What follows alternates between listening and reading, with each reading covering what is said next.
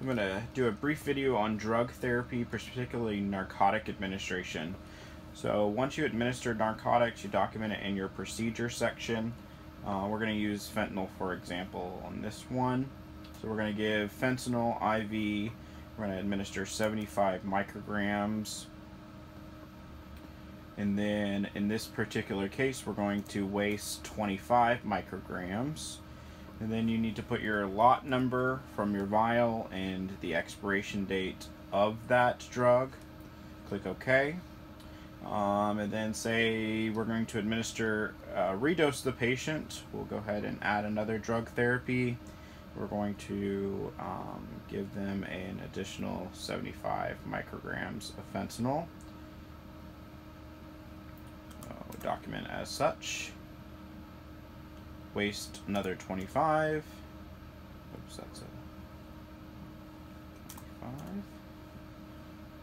And hit OK. And then we'll need a waste signature. So in the waste signatures are in the review and the signature fields.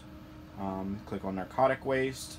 You'll see that it auto-populates the wasted amounts for each drug that you administered. And down here you fill out this field of your drug that you utilized, and then it's going to be your total dose administered.